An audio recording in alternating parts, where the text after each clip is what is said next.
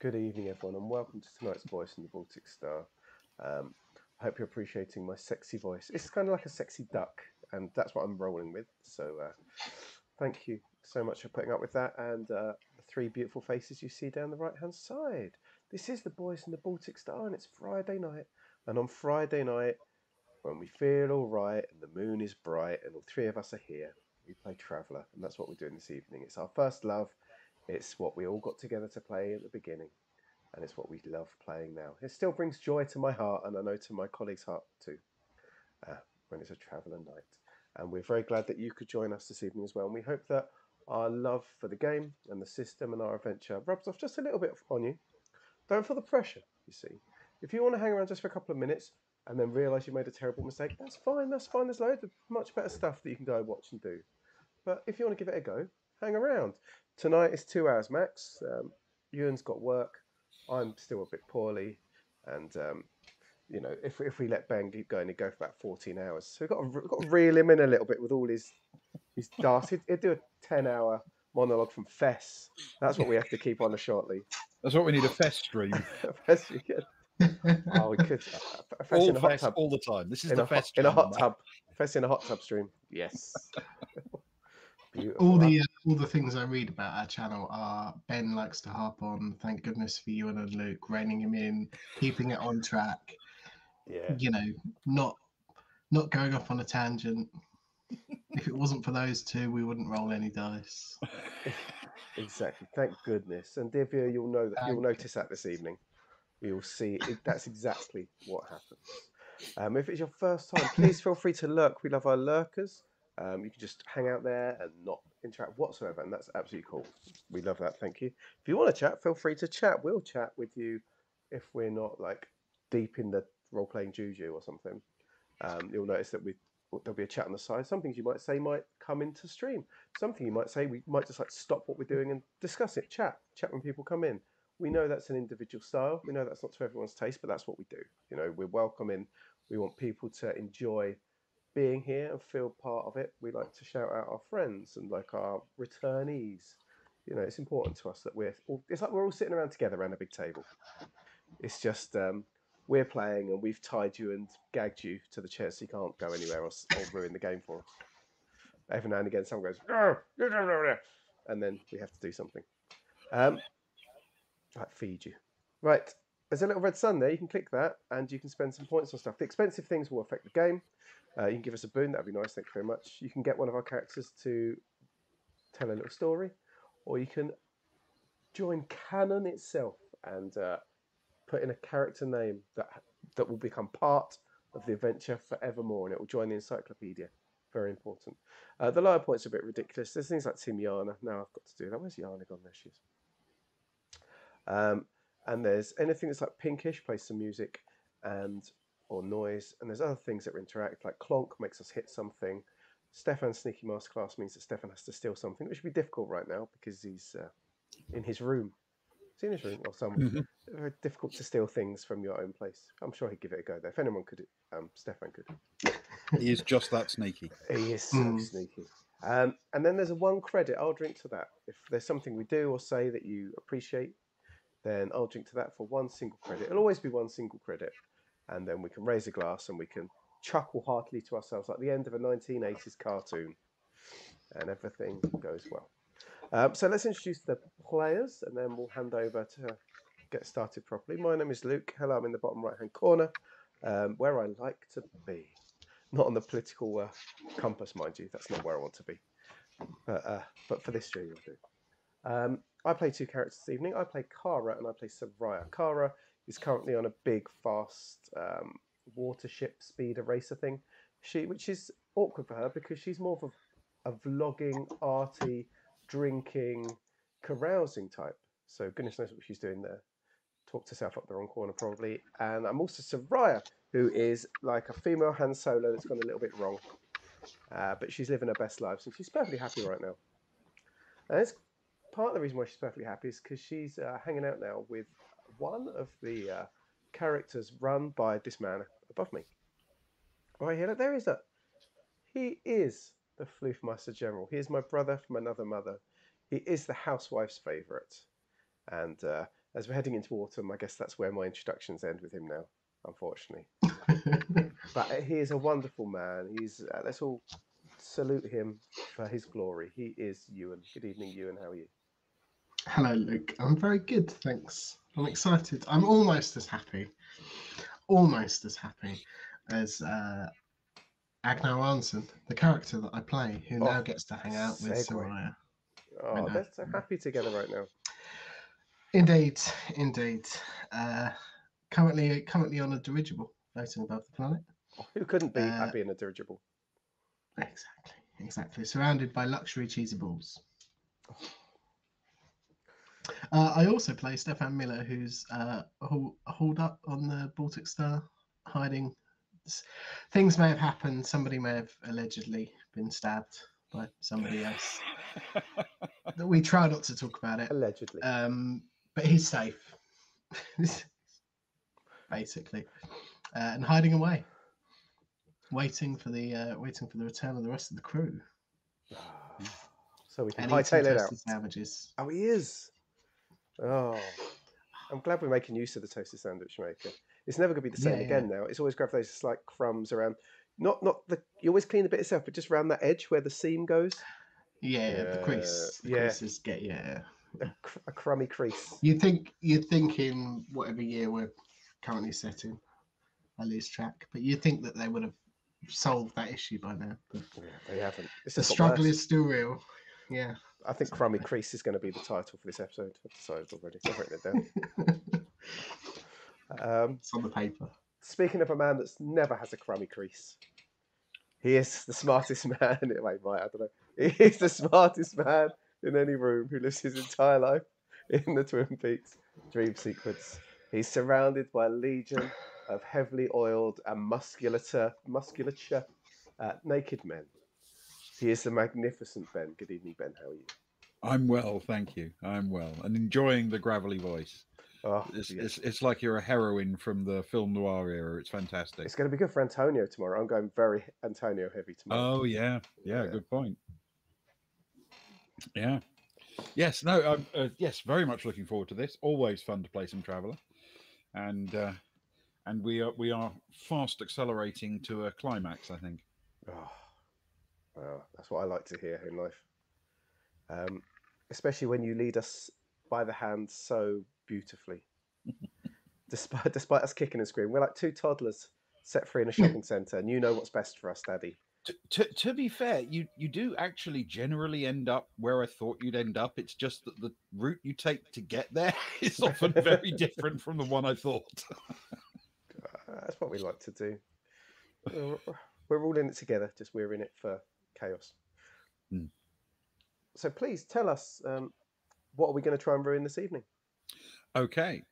Well, our heroes have a few problems to deal with on the ocean world of Giikur. After attempting to rescue Rose from the evil Anton Fess, which turned out to be a trap and was entirely unsuccessful, Soraya ordered their new mercenary friend, Jural Kags, to fly the injured Zoe, wounded in the abortive rescue, to the luxurious dirigible Speranza, where Agnar and Olivia Sharp are watching the Pelago Ocean Race. Agnar healed Zoe, at least mostly, after a round of cocktails, because he's got his priorities straight, and they began to turn their attention to the plan to get to the embargoed island of Harrenhal. Now, Soraya called a friendly journalist, Verima Saffron, asking for help to escape Harrenhal afterwards, in exchange for pictures of the secret island and the inside story of Fess and the kidnapping of Rose. Now, down on the ocean, Kara, Kat, Sammy, and Freya are part of the ISB team's racecraft. Travelling at close to the speed of sound, they are fighting for a good finish in the race. The race is permitted to go very close to Harrenhal, and the team is planning to drop off the speeding craft at the right moment to get to the island before the authorities can intervene. ISB is currently lying fourth of the 8 teams, though this isn't the most important part of the race for Kara. On the Speranza, our heroes decided to let Cags in on the plan, he being the only one still in the dark. He tells them he's heard of Herrenhal, but only rumours. He spent a lot of time loitering around bars on the space station and cheaper areas of the city of Selville, hoping to find someone who might hire him and his moral flexibility. When Soraya asks Cags what he's heard about Herrenhal, he looks a little ashamed or a little awkward, as if he's worried he's stepping into a sensitive area. But after he's reassured that he can tell them what he knows, he points to Zoe and says, I'm pretty sure she knows more about it than I do. And that is where we resume the story.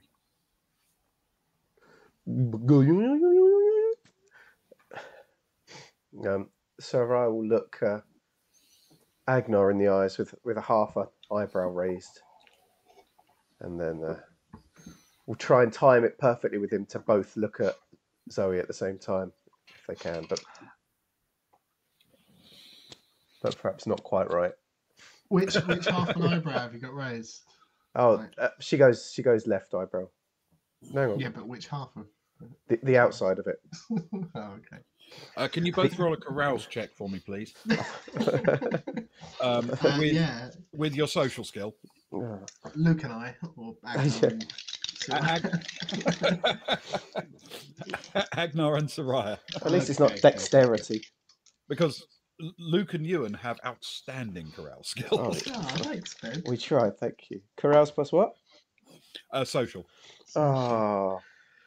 Can I make use of the fact that her social's rubbish? No. No, not this time. Oh, no. Alas, I got a 7 on the dice, +2 for social, but -3. I think she's tried to raise an eyebrow and accidentally blinked. It's a 4. The two of you try to synchronise your glare at Zoe and, or at least questioning look at Zoe, and it's farcical how badly that goes. You end up sort of staring at each other, and then Soraya, sort of turning her head in slow motion to try and fix Zoe with her gaze, manages to let her elbow drop off her knee. That makes a little weird jerk, and Agnar turns around, and Zoe isn't exactly where he thought she would be, so he ends up staring kind of into the distance and then having to focus on her again. It's not as smooth as you were hoping. Zoe?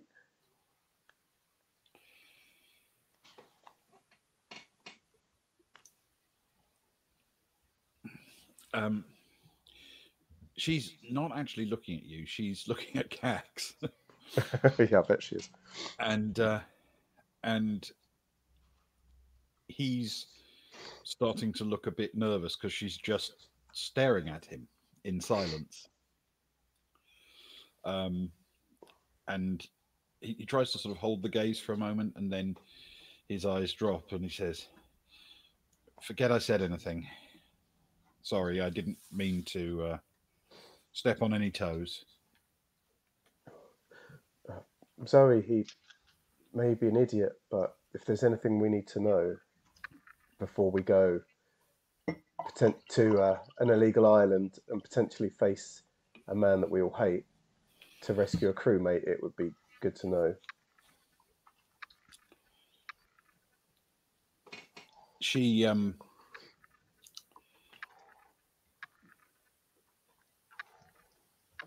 looks at you with quite a level gaze. Can you please roll a persuade for me? Oh, yeah. Your choice of intellect or social. Okay. Ben, as this is going on, can Agnar just keep an eye on Cags and just gauge his reaction to this? Agnar hasn't known him very long, but he does know the sort, and it feels like a very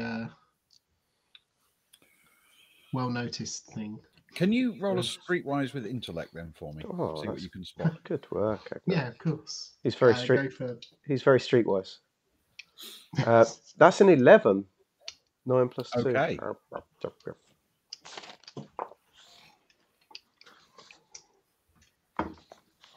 Mine is not an 11. Mine is a 7. -3. Oh, Okay. You can tell that Cags is sitting there. you're so streetwise. No. Soraya. Zoe nods after a while and she says, I don't know anything. I don't know anything that would help Rose. Obviously, I'd have told you that. I don't know anything really. But I kind of know a fairy tale. I never believed it, but I've heard it most of my life. So this goes back to the stories Zodanis tell their children about how the Zodani consulate came into being and why it is the way it is. And they tell this story that there are places in the galaxy where things were left that were gifts from the gods or the ancients or something. And they were instructions on how to hone powers of the mind. And while nobody ever really knew where they came from or what they meant, there seemed to be a lot of them in Zodani space, and they seem to be rare anywhere else. So it was seen that we were sort of gifted with this this mission to strengthen our minds as the way to run a galaxy. And I've been to a few such places, but the ones I've been to before, they're now like libraries and research institutes and archaeological digs, and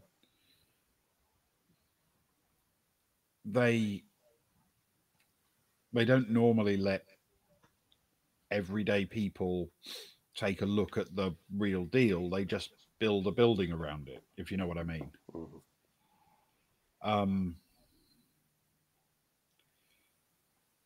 But I was wondering, given the cult we were dealing with on the ship, on the seamstress,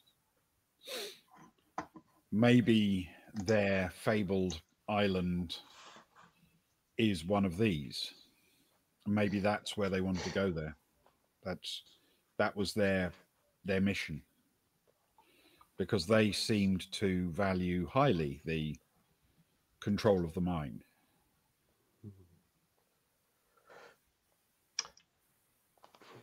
Is this the only one you're aware of in Imperial? The Imperium? I don't even know if this is one yet. I wondered for a while if the other island we visited here was one of them. But I don't really know what they look like when they don't have an archive or a library or a research institution built around them. It's just a fairy tale, you know? It would explain why Fess is so keen on hunting it. Maybe he also has been looking for a way to get there and has seen this race as his chance. If it's something that gives you more power and it's a gift and to sort of to hone that mind, then of course he's going to go for it. It strikes him as it strikes me as that's exactly what he wants to do. I mean, it's one of those things that people tell their children at bedtime. I wouldn't put too much faith in it, and I don't think Fess would either. If he thinks it's one of these places and he thinks it's valuable, I don't think he believes it's going to make him more powerful. Mm-hmm. I suspect he's not going to use the island as a resource, but as a fairy tale. I think he's going to spin lies from it for someone else. Tell them that this is how the Zodani got their power, and this is how someone else can get their power. And I have no idea who he'd be selling that story to. But again, it's a bedtime story. So somebody must be pretty desperate if they believe it. Or I suppose very young. Thinking back, do you think that maybe those carvings that we saw on that DKB1 Alpha, that godforsaken planet, the ones that sent everyone the juju feels, she sort of nudges Agna. Was that a Zodani carving? Do you think that was from the ancients, the instructions from the ancients? She thinks for a moment. Oh, that's not bad. Good intellect roll for her. She's a smart lady. She thinks for a moment, and then she says,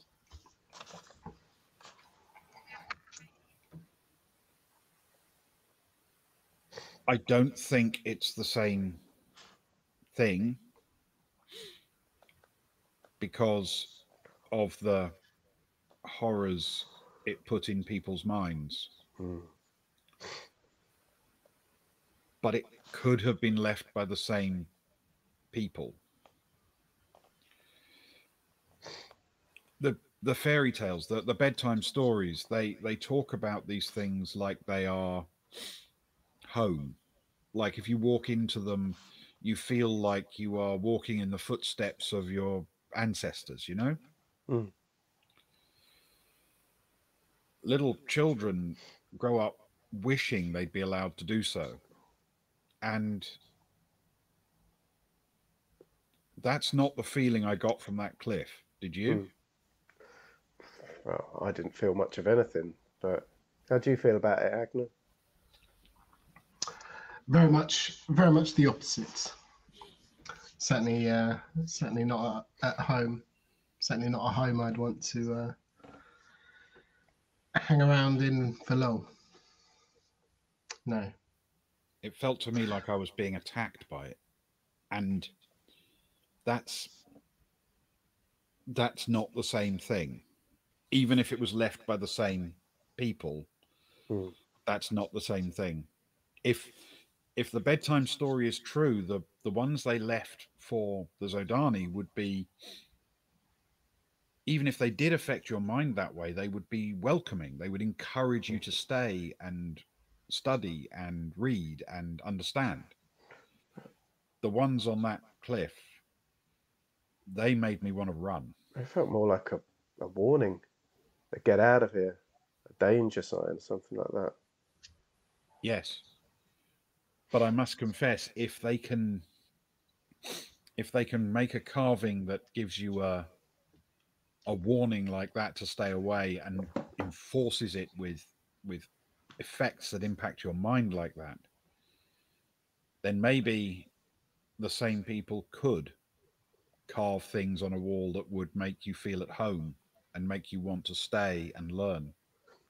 Give you a sense of enormous well-being. It's possible. I've never felt it, of course, because I've never stood in their presence, at least not for long. And the ones we found on the other island, I mean, we were quite busy then, panicking about being attacked by sea bats, and I didn't really have much time to sit down and study them. It would be weird if it was the same though, wouldn't it? Correct me if I'm wrong. It was some time ago.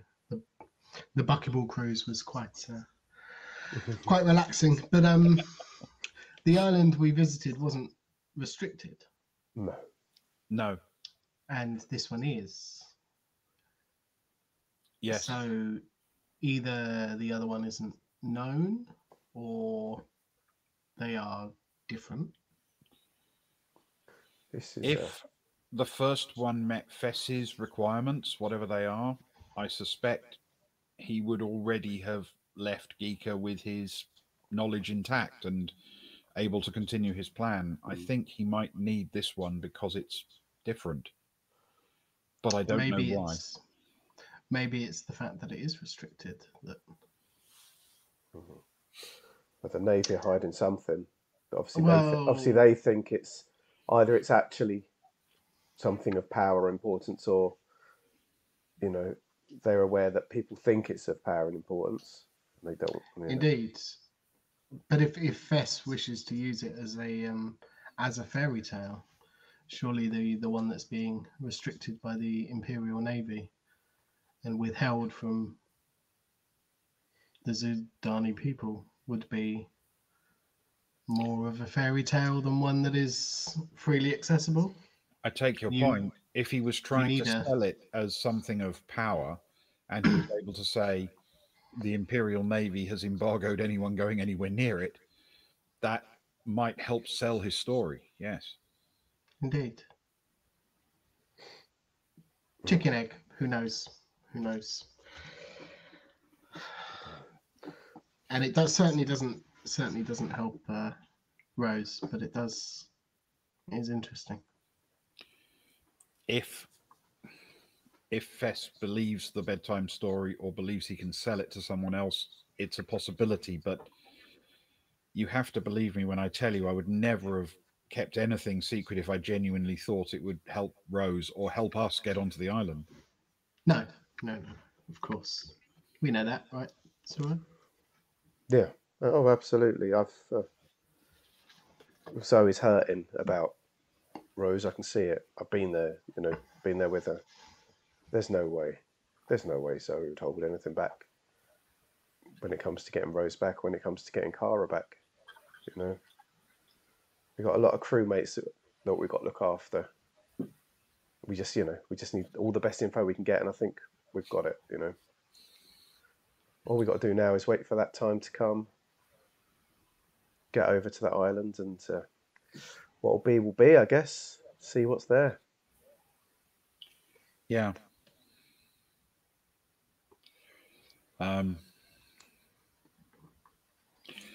That's what we have to do. And I suppose there's just one other thing I have to do to get ready. And she turns and fixes Cags with her stare again. And she says, "You're a pretty decent pilot, and that was a very good landing, which I appreciated in my wounded state.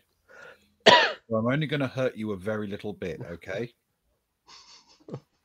And he sort of nods slowly, and she gives him a fairly solid punch on the arm.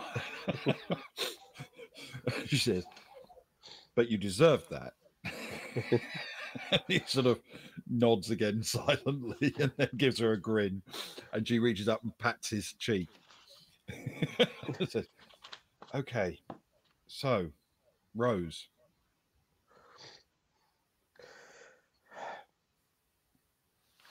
We've got to assume that Fess has her, that he's keeping her safe. That was his bargaining chip, and he's either stashed her somewhere or he's got her. I don't think we're going to find her if she's stashed, so we've got to assume she's with him, and I think we assume he's heading off to the island. We've got to go anyway. Sarah sort of looks at her device for the time. So we've still got a few hours, but it's getting closer, I suppose. We've got to be ready to go. I think we all go down on the... Cags takes us down. grab our crew, expect the worst, and you beat Fess over the head repeatedly with a very heavy rock. She smiles at Zoe. Zoe smiles back and says, "Don't think I'd start with his head." Well, the fun being that. And as you're sort of having this conversation, it's starting to get a little bit duller outside the dirigible, but down on the surface, it's the first of the 2 nights that the race will pass through. Because even though the race, if you're standing watching it from Sellville, it will be just over 24 hours.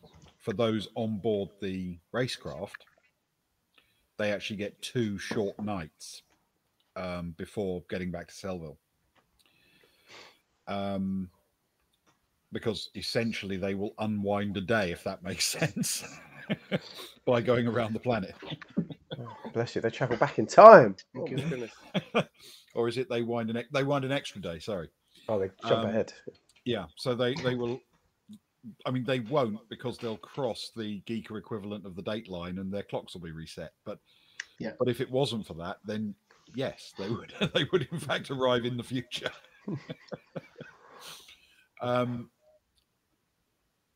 So down on the surface, Cat has taken over the reins for the first of the night legs,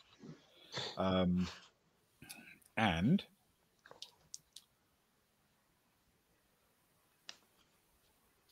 okay, all right. As you see the racers disappear into the dark, and obviously immediately the screens and cameras on the dirigible show the race in all glorious detail, filling in any difficult to see things with computer graphics and the rest, so you don't miss anything. There are a number of people who are on their way to the exits now. It's nighttime as far as they're concerned, and they're going to take a rest away from the dirigible before coming back for tomorrow. But a few of them, as they're on their way out, start to catch glimpses of some movement as the night takes over. They watch for a few minutes, maybe 15 minutes before they depart to their shuttles. Xander has begun to make a move. Oh. It's pulled in front of DSS into the lead. It's still basically following ISB's route from last year, and now leads the race following that route. It is a risky route, but so far they haven't made any major mistakes. Perhaps more notably, ISB has closed up right on VCI's tail and is following pretty much exactly the same path. Even in the gloom, they are probably visibly close together. I mean, it may even be the case that the racecraft is being hit by mist from the rooster tail behind behind VCI's craft. And behind them, there is a bit of a gap developing between 4th and 5th place, breaking the race into 2 halves. It's not a huge gap yet, but it's starting to look like the winners are likely to come from Xander, DSS, VCI, or ISB, where your crewmates are. Oh, this is very exciting. Look, Agnar, look. Wow, you can see everything from up here. Have you seen what this button does? Look, you can flick to night vision. You see this? Look at this one. You can zoom in. Look at this. It does. Look, if you flip through, it shows every single crewmate, like one of those things where they sort of stand and fold their arms, and you can see, and they look really cool. Have you seen this one? Just look, and you'll ping up Kara's. Oh, it's Kara. Look at her. She looks cool, right? She looks so cool. In fact, you should take a photo of that. No, take a video of it, and we'll show it to her, because otherwise she's never going to see it again, right? That's pretty cool. Quick, I'll do it. While you flick through It's all like of all our those all of Bucky our Ball crew. fan things. Ah, that's so good. Listen, while we're talking about our crew, have you got a picture of Cat there? Not Cat. You got a picture of Rose there. We should at least show Cags who we're trying to rescue. Oh yeah, hang on. Let me flick through what I've got. Hang on. Get the video first. Get the video first. We've got time. Okay. She records everyone sort of on the crew, and then sort of gets all the nice poses, and then she goes back through the device, and then she goes to one of Kara's videos, because Kara's no doubt vlogged with Rose before. In fact, I remember doing it. And she finds a bit where it focuses mostly on Rose next to Kara and shows it to Cags. This is this is Kara. We know where she is. This is Rose, and this is who we're after. Okay, hang on a sec. These two people are very important. Nothing bad happens to them. Bad stuff to pretty much everyone else. I'm trying to work out what skill to roll this against. Hang on a sec. Okay, all right. Okay. He looks at the picture of Kara and nods. All right. We'll when we get to the island, we keep an eye out for her, right? And then when you flick over to Rose's picture, he lets out a sort of like soft whistle through his lips and says, "Wow. Okay, I'm not going to forget her." Oh, you're just like all the other men, Kegs. I'd like to think I'm unusually sleazy, actually. Well, you're coming across very well in that regard right now. Excellent. He glances across at Zoe to see if she's going to hit him again, but actually she seems to be sort of grinning a little bit. Your ship, Cags, is it armed?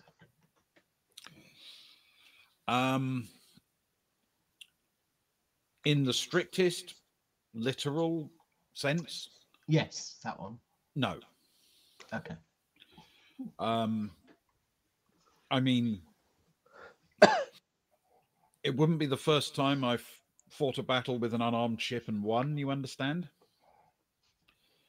But it would need,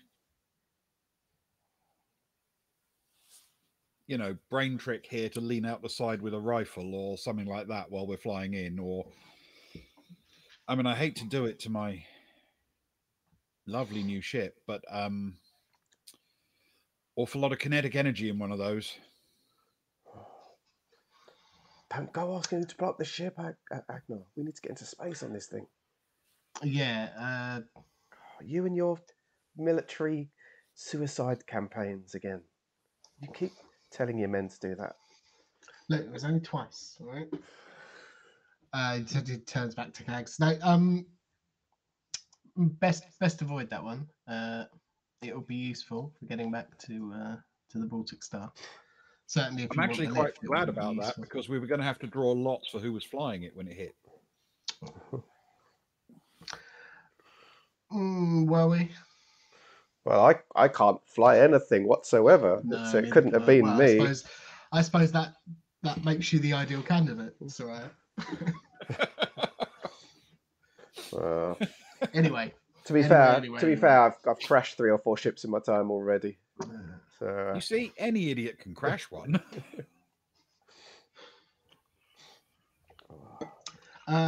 No, that's good to know, though.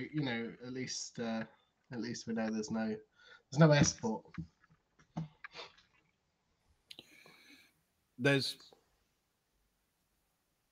I mean, no. We need the ship. We could lob grenades out of the door, I guess, or grenades. You say? Now we're talking. That's what I was going to go with, but okay, yeah. Okay, now we're in my wheelhouse. I mean, as a weapon, it's a bit primitive, you understand. Oh, not some of the ones I've got, my friend. Well, Just don't EMP. So That's I believe that Kags' ship probably needs some form of electronics in order to get us into space. Kara took all my EMPs. I'm just left with the boomy stuff. Okay, good. And the smoke. I do like a bit of smoke. That can cover our trail. You know how much I love throwing smoke around. Dramatic. Oh, I love it. He's not wrong, though. It needs like some digital stuff to keep everything going and some analog stuff in the form of the squishy one holding the stick. Mm. Don't worry, we'll keep the squishy one going. Keep him safe. If you keep eating those cheesy balls, mate, you'll be extra squishy by the time we fly. Enjoying them, are you? They new to you? It's not my very first time, but I haven't had them very often. The reality is, I don't often pass up free food. You certainly haven't today. I'm glad. It doesn't happen along all that often, you know. And they are the very best. Only Agnar always only selects the very best. Stick around him for long. When we're back on the Baltic Star, he'll take you through all the good whiskies. You know he's coming back with us, don't you, Agnar? Yes, yeah. The bar on the Baltic Star has a fine selection of whiskies. You and I were going to sit at the bar, and we're going to drink the bar's whiskies, and I'm going to talk you through each one. We'll spend many a night doing that. That sounds actually really good. Yes. And he nudges Soraya. Oh, is that the time? Oh, I better go get some sleep and maybe leave you gentlemen to a conversation.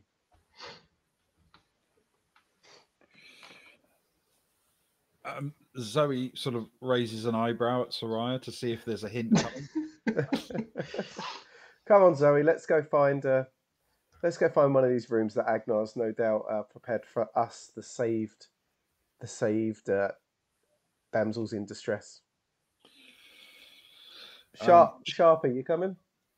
She hops up and joins you, and Sharp stands up as well and comes along, and she immediately says, I don't think there's anywhere to sleep up here, unless you just want to keep in one of the booths. That sounds good. Let's take over a booth. Agnar's already lying down in the booth that they've left. Let's go find a ladies' booth. The ladies' booth. The one literally directly opposite. We'll braid each other's hair and we'll tell girly stories. Come on, Sharp, you'll love it. You can imagine how that goes down with both Sharp and Zoe. Very tongue-in-cheek from Soraya, who's only ever braided her hair before battle, probably. They literally join you as you walk just across the middle of the gondola underneath the dirigible, where the reserved booth for another group of passengers has been deserted, and there's no one on the other side. So you'd be very easily within glance across distance of the men if you needed them, but literally in your own little corner. A little bit loud so that the men can still hear. Soraya puts on her like her girliest voice. She's like, so then, Sharp, tell me all the gossip about Agnar then. You two are getting on well. And then purposely turns her back and Sharp's back away from Agnar as he's having a conversation. As people settle in against the very comfortable seats and stretch out on the benches in these booths to recover, you can see that Agnar and Kags are quietly chatting in barely more than a whisper, just winding down the night with nothing conversation. And as Soraya sort of leans back and closes her eyes, relaxing into a comfortable doze, the last thing she sees is that without any remote animosity or any seeming even exchange of words, Zoe and Sharp, sitting each side of the sort of table that forms the middle of this little bay, have both planted an elbow on the table and gripped each other's hands, and are in the process of beginning a fairly gentle and civilized looking arm wrestle. Beautiful. Sarah allows herself a little smile. Family. It certainly is wonderful. It is, as Soraya closes her eyes, it turns out that Sharp just manages to push Zoe's arm down, and the two of them seem to nod and sit back. And of course, you're reminded of the fact that both of them were in opposing military forces not that long ago. And so the opportunity to test yourself against the might of a potential or at least former enemy shouldn't be passed up. And they sit back, and then a moment later, Zoe seems to nod, and she and Sharp grip again. And this time, Sharp seems to be straining as hard as she can, and Zoe's just looking at her without any feeling of it doesn't look like there's any strain on her whatsoever.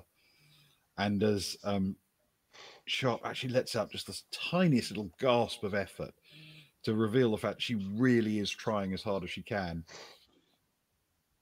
Zoe carefully takes her hand away, and Sharp is now pushing against nothing. There's no arm there to push against, and she still can't push it forward.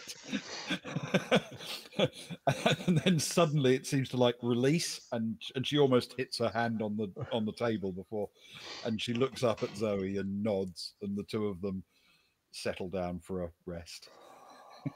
That's like Darnie Juju. And that's where we'll take our break.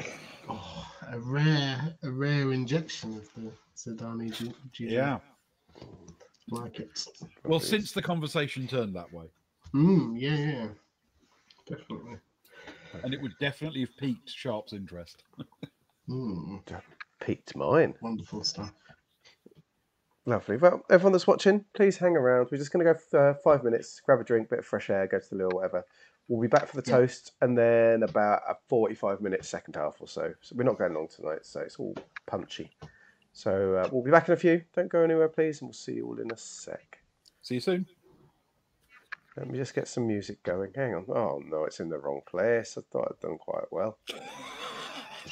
This is the professional bit. There we go. I think the music's up now. Music's up, I think. Is it? No. Hang on a sec. No, that's not what we want. What's this? What's this then? Where's the intro gone? Oh, there it is. Okay, that's good. Okay, we're off now. Fine.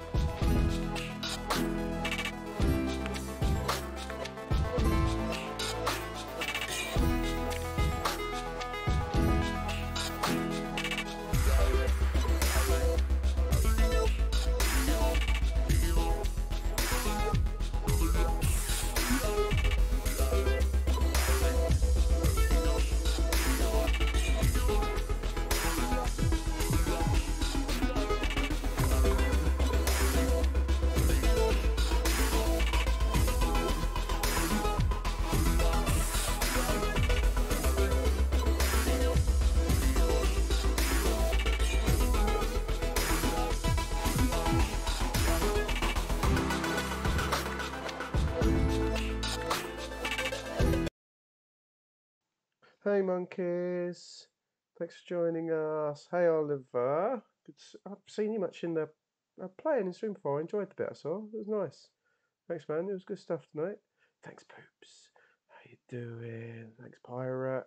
Minerva, Jake. What good posse. How was it going? It was honestly, anyone listening that wasn't part of a Monkey Tales who are amazing. You should follow them. If I recommend anyone to anyone, it's Monkey Tales, and you should check them out.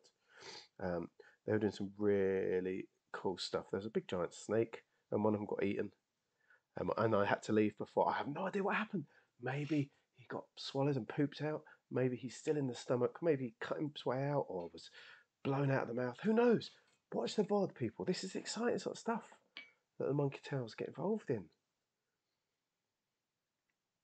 It was good. Sorry, I was just sniffing some Olbasol because I've still got my COVID left over. Olbasol, lovely.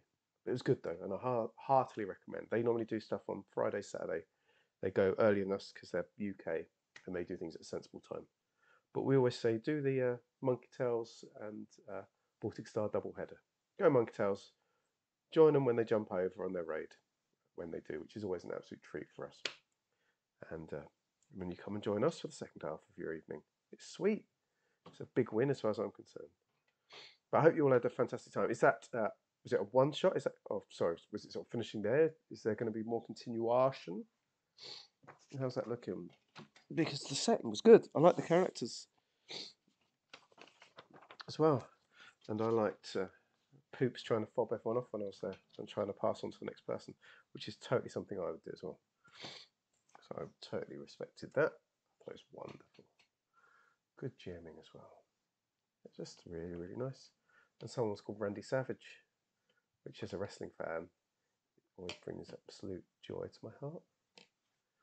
So yeah, it was wonderful, wonderful, wonderful, wonderful. Back soon. I'm sat here just waiting. Monkeys, we're not here for we're here for about another 45 this evening, so it's not a huge push through for anyone that's joining for the first time or whatever on a raid. We're finishing at 1 UK time. Ewan's got work in the morning. I've got my sexy COVID voice on, like a sexy duck. See, there's Ewan. There he is now. Look, I'll put his audio on. Oh, he's eating. Oh no, how embarrassing. Hello. No, I'm not. Oh, that's all right. I'm done. Oh, that's I'm all all right. finished. Phew. Calling me out like that. Oh no, it's bad. I broke the rule of broadcast. No. It's all good. We tear up the rules of broadcast. We do. We poo-poo the rules of broadcast. I'm glad you went there before I did. Magic. Hang on. Just going back to front. Oh, I've got my notes back to front. That's the problem. Oh, Donovan. Okay, that wasn't too long ago. Okay, that's good. That can go. Did we find out what happened with the snake? Did they get pooped out? That's what I'm trying to find out. No one's responded. They've all gone there. They've all gone radio quiet on me, and I'm definitely on there. The sound is up. They're being coy. Classic Monkey Tales coyness. Indeed. The very coy girls and boys. Oh, we have IMT in the house. Whoa! Ben's thoroughly excited about this. This is wonderful. It's nice to see him happy. Well, they were playing Cthulhu, Cult Cthulhu tonight. Yes, it was good. I managed to pop in for a bit. It was very enjoyable. Yeah. Just as there was a big snake. I think I'm now, after tonight, I think I'm now 3 VODs behind on this adventure of theirs, but I really enjoyed the first one. Nice. Oh, they're going well. They're going along well. It's a good vibe. It's a good look to it. It's a good... Good times indeed. But are we good to go? We're limited for time. Absolutely. We get to start second half.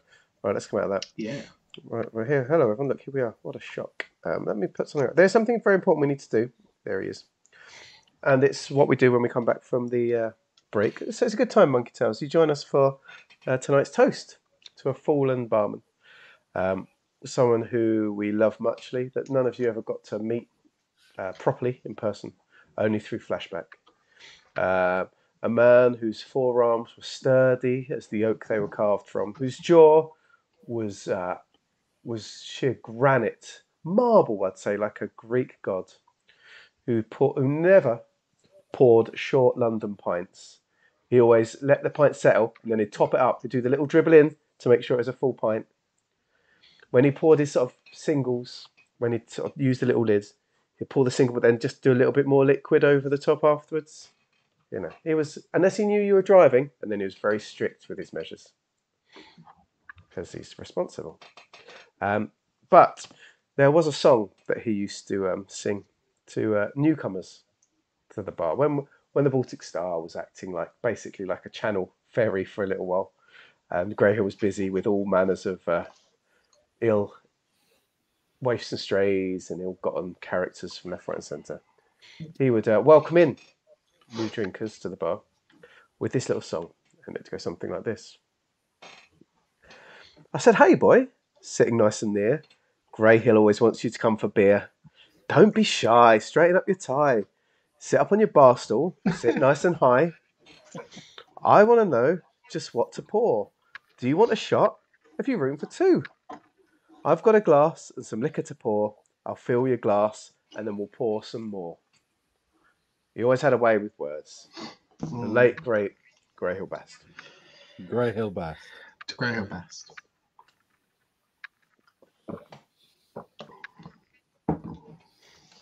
Right. So, as we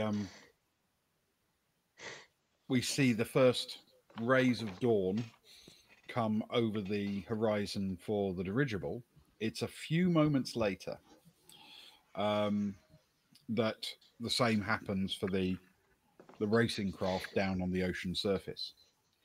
Xander, racing east, actually sees the sun first, but it's not very long behind when the ISB craft sees the sun come up. And at that moment, we need somebody to spell Cat at the controls. And it's the turn of someone from the Baltic Star's crew. So, Cara, are you taking it yourself, or are you nominating another crew member? Oh, the pressure. Well, I know who not to nominate. Freya's terrible. I got Sammy. It's just Freya and Sammy, isn't it? Yep. Freya, Sammy, Cat, and me. Oh, Yeah, well, Kat's just done her spell, so she needs to now take a rest. I'll step up. I'm feeling refreshed. I'm full of joy and happiness. I ate a few little space Haribo. I'm good to go. Come on, put me in, coach. Put me in. I can do it. I can do it. Come on.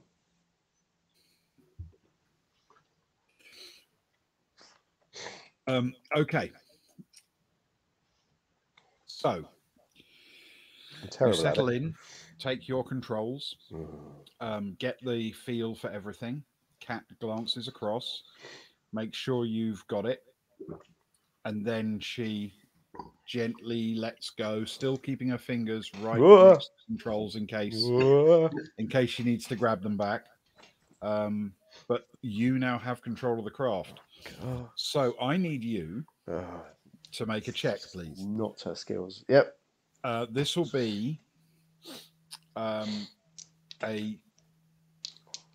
it'll be a dex check.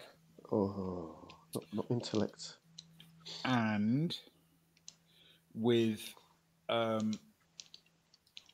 your choice of any viable control skill. So any pilot skill, any sailing skill, anything like that. I'm trying to remember what I've used before with it, you know.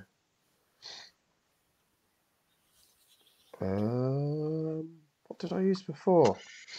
I'm sure I've rolled a flat 0 before, and I'm trying to work out what on earth I suggested. Not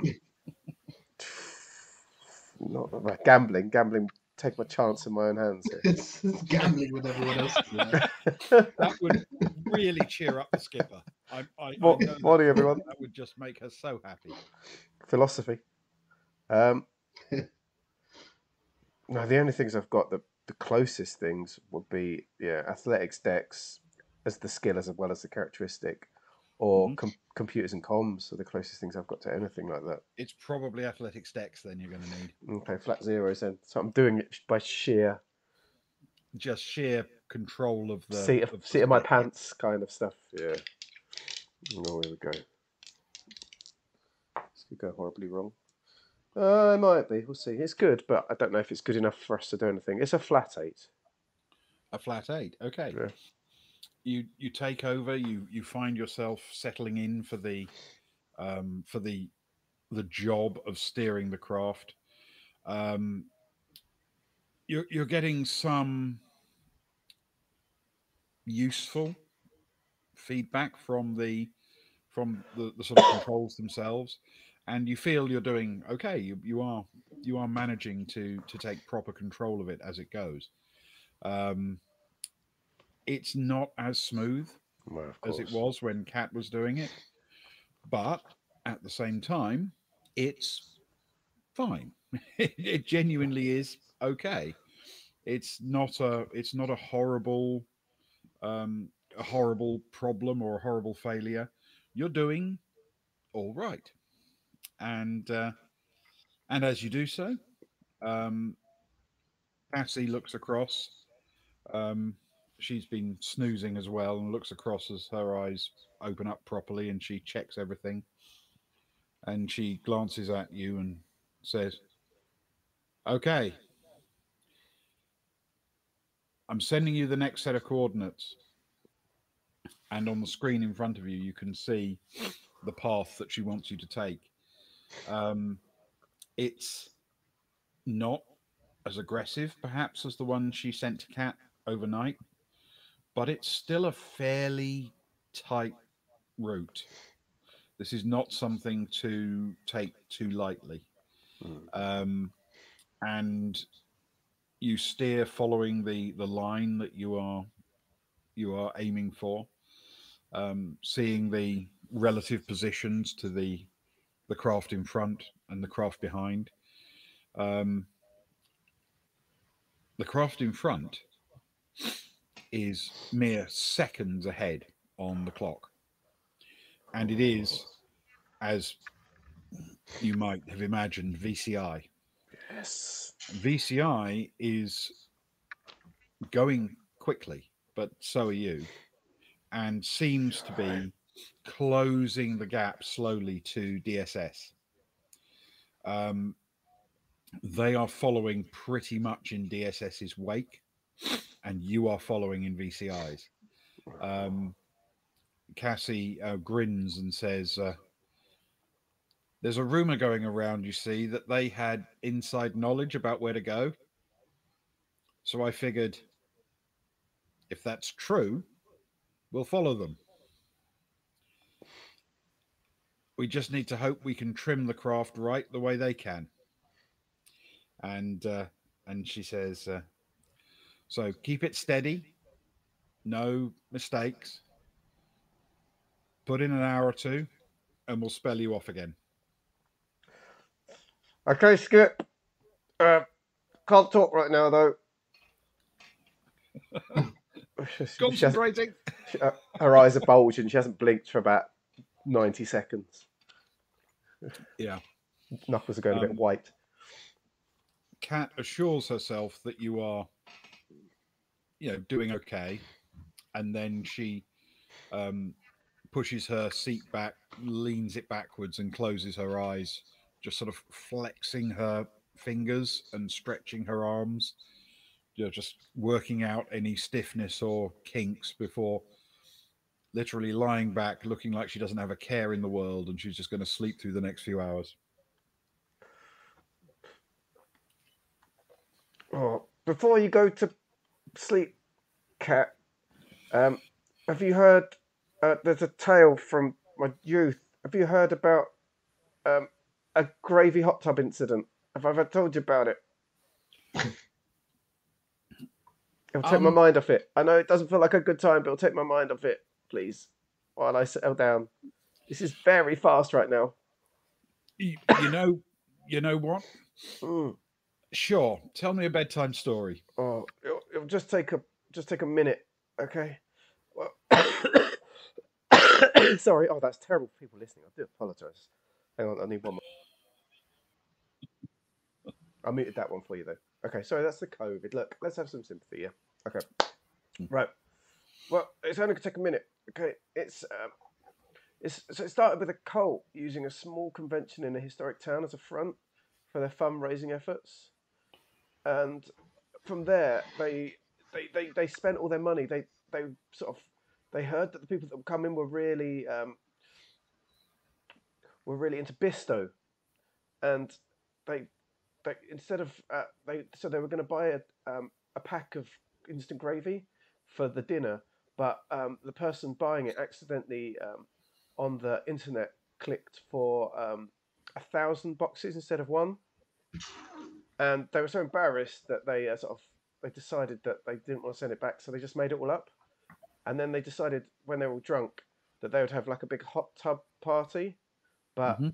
then they had lots of gravy left over, and then they slowly replaced all the water with gravy, and everyone got third-degree burns, and it cost thousands of pounds to fix all the pipes, and people were throwing onions in, and and squirting each other with basters. It was terrible.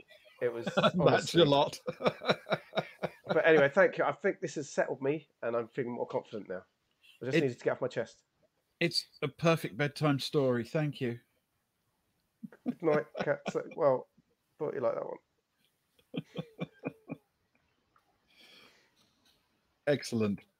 Um, so the race continues. You've now got a few hours of broad daylight before Kat will take her second go at the controls for the second night. Not long after dawn, ship's time, if you know what I mean, or craft time, you'll be coming past Harrenhal. So you've got essentially a few hours to go for this daytime passage, but those few hours you only have to do the first bit, and there's somebody lined up for the next part. Okay? Wonderful, wonderful. Setting up nicely. Okay. It was a good result. You are not going to close the gap or anything, but you've maintained the required separation, and you are solidly in fourth. Oh, let's get that medal. Kara's in the ship. Kara's just focused on that for the next few hours now. Yeah, absolutely. So we turn our attention to. It's only been a few hours down. Do you guys want to keep sleeping for a while longer, or would you like to get up and about and do anything? Because essentially, you can just do a 9-hour spark out, and then when you wake, it'll be dawn and everything will be approaching Harrenhal. It's just if you've got anything else you need to do first. Soray's got nothing else. Agnar? No, I think it's probably best that Agnar does sleep off the day before with Shut. Yeah, but he will get up a couple of hours early and go through his normal. The old bladder. Not the. Well, yes, the old bladder, because it's an old bladder now, So but he won't go through the normal hair maintenance routine, but he'll go through somewhat of a more combat orientated morning routine. Okay. And he'll just check over everything and take stock of his the ammunition he has on him and yeah. So just an hour and a half of mousse and gel before checking the ammo. Yeah. Just the quick morning routine. Yeah, of course. Yeah, you've got to do something. All right. Then we It's not can an animal. pop briefly back to the race, because as everybody up in the sky is taking their time, the in the race, it isn't very long before one of the other crew spells Kara, and takes over. So that's pretty solid. Again, not an exceptional leg. The sort of second half of the day leg is okay, but not spectacular. The people who are sort of handling the engineering requirements seem pleased with the performance of the craft, but not a particularly awesome performance from the pilot. Perhaps only comparable with Kara's, Oh, not it's exceptional. excellent. Oh, It's solid, don't get me wrong, but nothing spectacular. It looks as if Xander is still pulling out a lead, but it also looks as if the quite risky ISB strategy from last year, which Xander is copying fairly slavishly. Now we're getting to the point where ISB thought they'd taken all the risks they wanted to last year, and they were starting to play it a little bit safer. And so this is the point where it's, Xander are going to come under more threat if you can take those risks yourself now. And they're getting slowly hauled in, very slowly, agonizingly slowly, by the three chasing craft. At the same time, VCI is slowly catching DSS. And they are now well within DSS's rooster tail. And because you're so close, you can actually see that not only are they within that, they've actually pulled underneath it to the point where they're effectively slipstreaming, which is very risky if you don't know exactly what the craft in front is going to do. But maybe they do know. The risk is great, but they are ploughing on well. And at the relevant point, Cassie yells across to Kat that it's time for her to take her night shift again. And Kat snuggles down into a comfortable piloting position, rests her hands on the controls, and gets ready. And okay.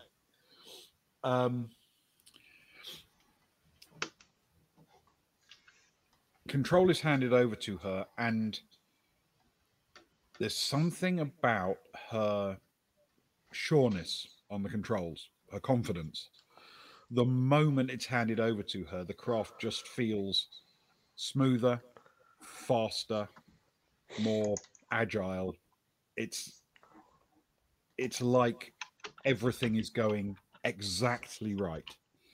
And as she feels the feedback from the controls, you can see a smile spread across her face that she's completely in her element. And this is a very, very slick handover, and she looks very much in control. At the key moment, as you start to sort of head into the dark, you see Cassie yell out a course to Kat, and that course would take you quite far from the islands to sort of follow Xander's slightly more conservative route now. And Kat yells back, "I've got this. We're cutting everything fine. Okay, Cassie?" And she's going to make a persuade check. Right. All our plans.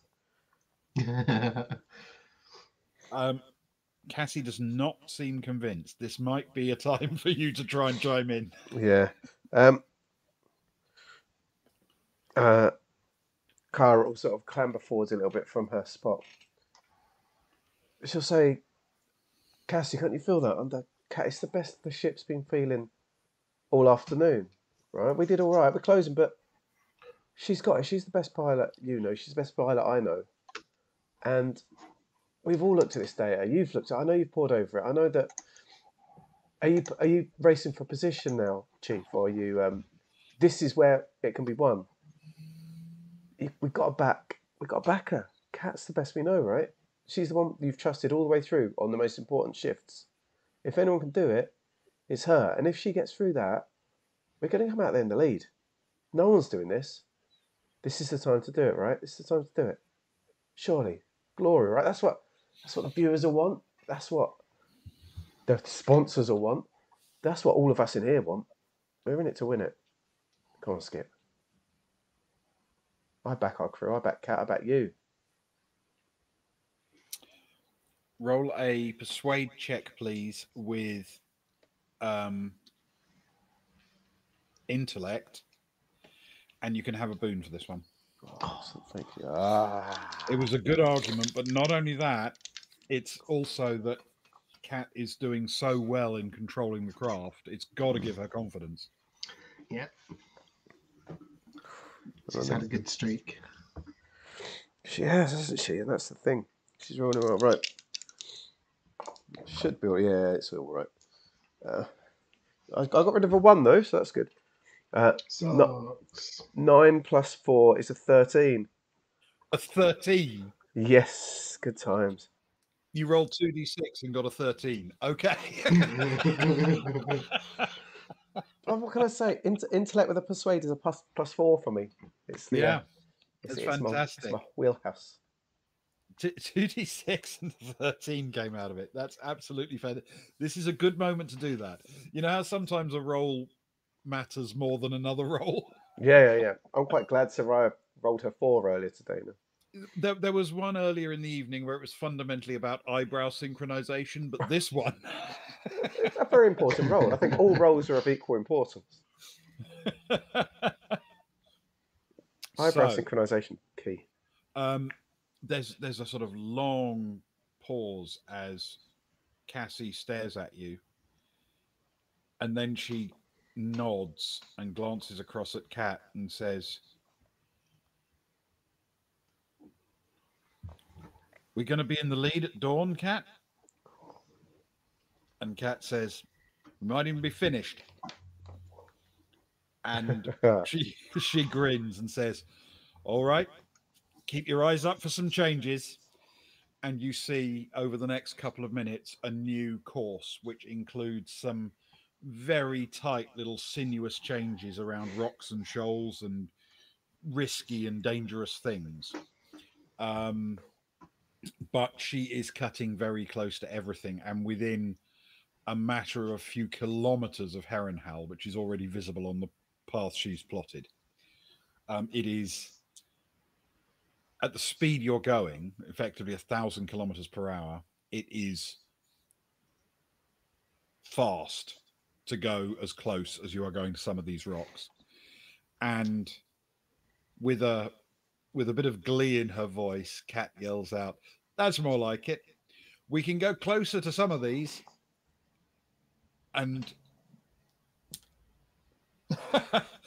and Cassie nods and turns back and tightens it even more. This is a tough course for the night. So you've got, if this works, there is every chance you could actually be leading at dawn.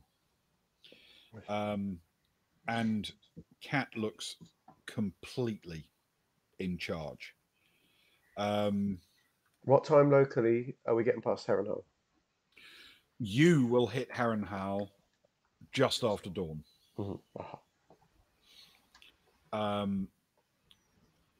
Which will be on Sellville, which is like an hour and a half ahead kind of thing. 2 hours ahead. That will be in the middle of the morning. Because remember, this is essentially equatorial. So you will hit it, say, 2 hours after dawn. It'll be mid-morning for people at Sellville, with the finish line at Sellville, which is about 1,000 kilometers after you pass the dawn threshold on the surface. Okay. Yes, thank you. So that's about where you are now. And looking at the line you've picked, this is very risky, but Cat looks completely in charge. And the ship races through these relatively dangerous things without any kind of suggestion that anything's wrong.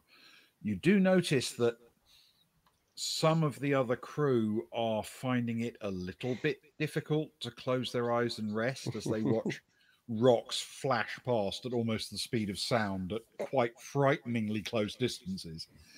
But you are no longer in direct line with any of the other craft. Xander has moved to a more safe course, and the pairing of DSS and VCI, which are effectively working in tandem at the moment, are taking it slightly more dangerously, but nowhere near as risky as you guys are. This is good. Kara's job for now then is just to cling on until dawn and try and sleep and message and vlog and all her usual bits and pieces. Okay. Then what we will do then is run through this night, because in terms of hours, you understand, I mean, it's going to sound a bit weird exactly to put it in this way, but in terms of hours, only fewer than 12 hours will have passed on the airship between, including Kara's 2 shifts, Cat's 2 shifts, if you know what I mean. It's because you're traveling east at the speed you are, you're doing days twice as quickly as the people on the dirigible who are keeping their clock. I mean, they're doing the same days, but they're keeping their clock at Sellville. So you're dealing with local conditions on the deck.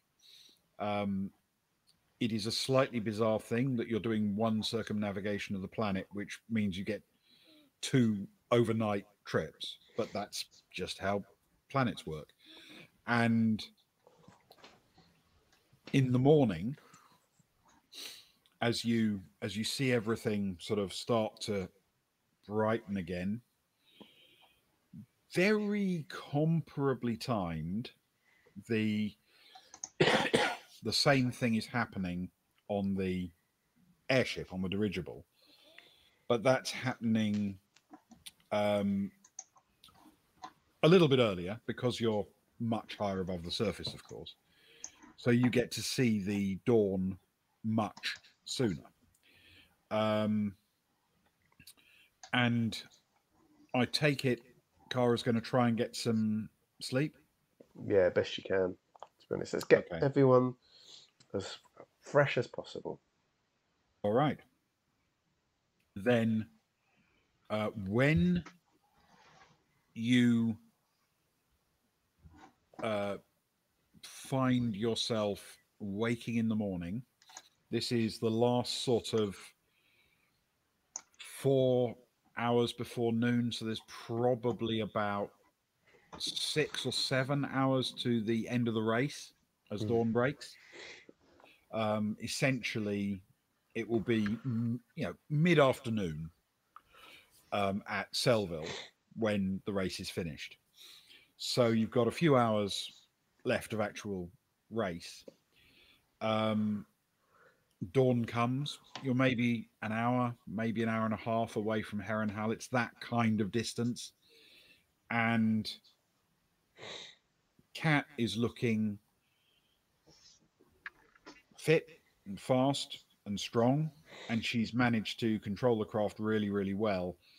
But when one of the other crew takes over and she can let go of the controls and relax, she does look like she's been through a bit of a push for 3.5 hours, however long her her leg literally was. That was tense, and she's sort of stretching her shoulders and relaxing. But she glances across at you with a grin, and the handover's pretty good. Oh yeah. So you will be delighted to know that as you start to sort of come back to consciousness, Kat is just trying to get the kinks out of her shoulders and her fingers as she relaxes again, having put in a serious stint. You quickly check the stats, and you find that you are leading. Yes.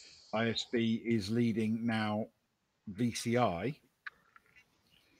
in that little nighttime gap,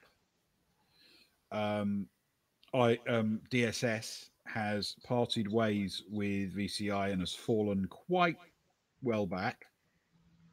Not impossibly far back yet, but they're no longer on the sort of cutting edge of things. But as it stands, VCI is behind you and a fair way behind you now. That was a successful leg with Xander not very far behind them. Xander in third. Yeah. Okay. And then Nice. DSS in fourth, but they're a bit of a way back now. Yep. Okay. And as you start to sort of pay attention to what's coming, you now have a little bit of time for any communications you want to do, any preparation you want to do. You have less than 2 hours before you reach Harrenhal.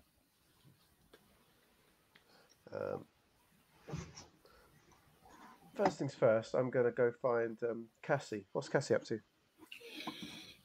She is intermittently napping, but right now she's awake, checking the screen, making sure everything's still going well. The person who spelled cat is actually doing pretty well. So she's not currently thinking of changing the path because it's slightly easier to do it in daylight anyway. And therefore she's thinking, we can do this, and we can win this, even against the cheating VCI people. Oh, so sweet. How's it looking, Skip? So far, I'm finding it hard to imagine I could have been happier. She's putting a hell of a shift, isn't she? It was magnificent.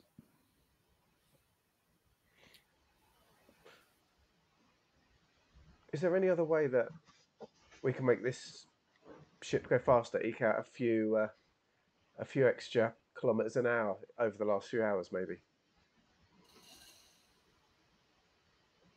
You know, if everything's on the table, you know.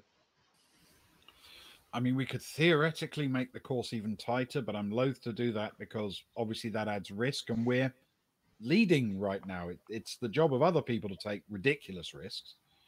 I think we've probably got the right balance of let's be quick, but let's not be idiots, right? Yeah, for sure. Yeah, we don't want a more dangerous route. I can't think of anything else. We're burning through fuel reasonably quickly, so we're getting lighter all the time. We are, we're going to be,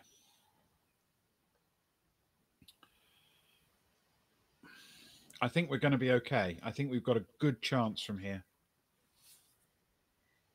You said lighter. Does the weight on the ship make that much of a difference at this stage of the game? It's getting to the point where if you've got any crew who are surplus to requirements, they might be thinking about dropping off. It's usually done a bit closer to the finish where you need the final boost in case you're running into, just nick a place from someone who's just a few seconds ahead of you, but the earlier you do it, the better the value. Problem is, whoever you drop off has got to wait to be picked up, and it's no fun dropping out of a craft at 1,000 clicks an hour. You know, I'm a girl that likes to experience new things, and I could talk to my my colleagues. We're all spare parts now for the running. Kat's done her big shift. We've done ours. We're just sort of weighing it down. If you need it, if I can talk to it, we could get a few of us out of the ship if you wanted. If it'd make the difference. We've got friends, you know, that can come and grab us. That wouldn't be too long. Wouldn't even need to go over radio or anything. We've got a mate of ours who's travelling around not too far off. So it's not like we're going to be in the water for hours or anything. Roll a persuade for me, please. Your choice of intellect or social. Either way. No, let's go intellect. Okay. 11. 7. Nice. The way you said that, I thought it was going to be like 7. Well, it was a 7. Luckily, it was Nicely done. 7 plus 4. Oh, okay. Yeah, you see, you torture me as much as I torture you.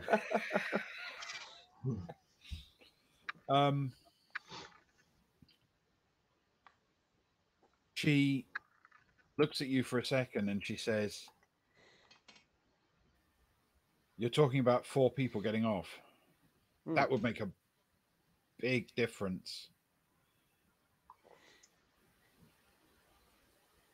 And I can't ask Kat to do another stint." Look, she should say she could, but look at her eyes, man.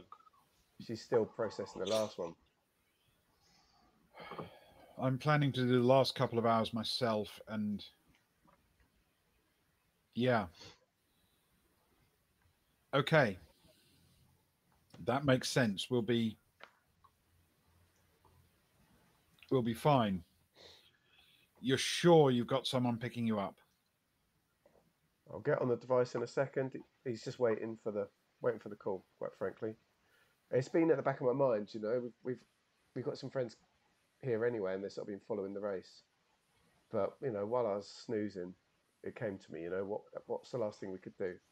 As long as you remember us in your speech, you know, we might not be back in time for the celebration. But open a champagne for us, you know, maybe name a boat after me. Maybe name your next child after me, you know, something like that. That'll do. You know what? If I go ahead and run a craft in this race next year, I will name it after Kat. You should. She's been an absolute legend. All right. So, you know the rules for getting off this thing at speed? Yep. Clutch your bum and drop out the hole. You climb into the chute. You wrap yourself in the emergency pod. And you hit the go. Before you go, you yell out to whoever's steering that you're going. And you wait until they tell you the ship is straight and level, and it's going to be straight and level for a while, because I know this sounds like it's not going to have that big an impact, but milliseconds can count. You're going to be fired out of the back of this thing at hundreds of kilometers an hour, and that actually gives us a little boost. So pick your spot. Tell them when to go. They'll straighten everything up, make sure that we're going in a straight line, and we'll get the best use out of it, and then hit the button. Okay? Cara thinks a bit, thoughtful face, then nods. She goes, "Got it. Straight and level.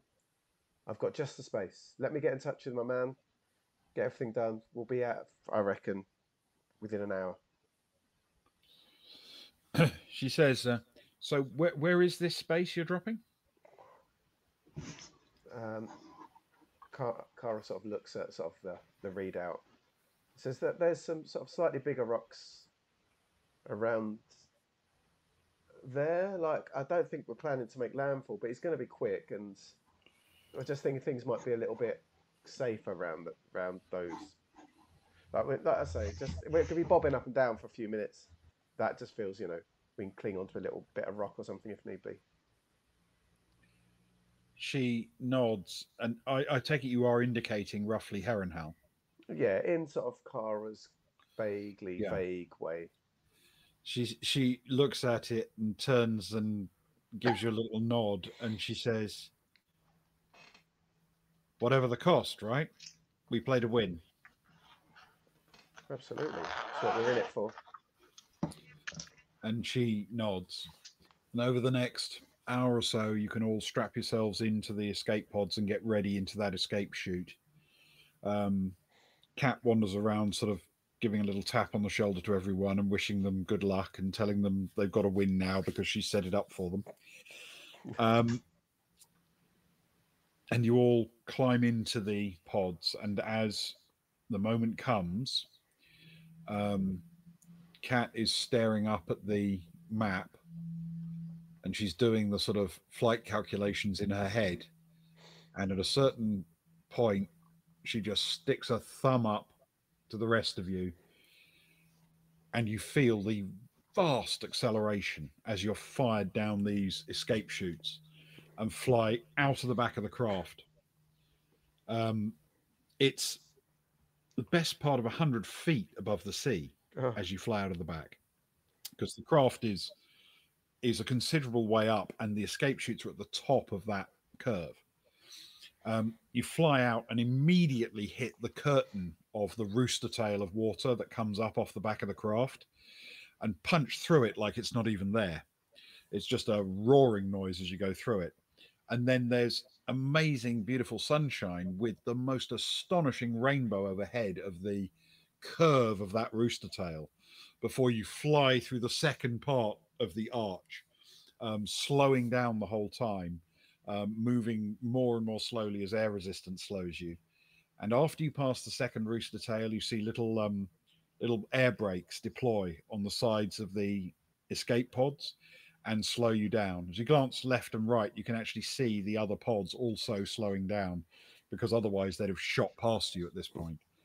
And as you fall and fall towards the water, that's where we'll call it for tonight. All right. You need to come and get me now then, Ewan. We agreed that, right? No, I know nothing. Back to the Baltic Star. What's the next planet we're off to? Bye, Kara. Yeah, so long. We'll leave you to the Navy. Well, you've got to go and get Kat at least. Yeah, that's true. And Rose, if you need the pilot. Yeah. Well, that was wonderful. It was a lovely, very visual. It was lovely all round. There was some lovely, nice team moments as we got back together, and yeah, a lovely moment shooting out the back of a ridiculously fast craft. Yeah. Glorious. Thank you very much, guys. That was fun this evening. Thank you, Ben. Thank you, Ian. Thank you both. Yeah, and yes, are we playing Traveller next week as well? Yes, it's only Saturdays you're not available, isn't it, Ewan? Yeah. It's just there was something at the back of my mind that said Ewan might not be around on Friday, but okay, yes, that's good. Yeah. So tomorrow night we are playing Orbital Blues. The end of the arc, I believe. The end of the arc, unless we manage to delay it with a 14-hour shopping trip. Pretty standard, to be honest. More hemp bags. Oh, I always need a hemp bag to put some wire wool in. Yeah. Yeah. Absolutely. So that's tomorrow night, 11 o'clock UK time. Thank you very much for joining us. I hope you had some fun this evening. And thank you very much if you're watching on VOD as well. Always appreciate that. And we will hopefully catch you tomorrow for the final chapter of our current Orbital Blues arc. And until then, May peace be with you. Goodbye. I don't know. may the force be with you. May the force be with you. That'll do. See you guys. Don't jump out the back of any ships. Yeah, No. don't get fired Don't- out of the back of any ships we need to- anyway. Yeah. Don't try this at home warning on our stream after that one. Right. See you later, crummy cracks. Good night. No.